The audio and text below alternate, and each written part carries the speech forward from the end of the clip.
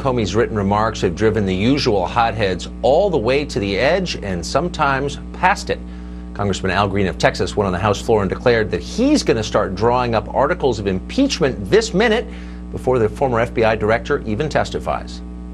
He made it very clear that he was going to fire Mr. Comey regardless as to what anyone else called to his attention. If no one else does, I will file articles of impeachment to impeach President Donald J. Trump for obstruction of justice.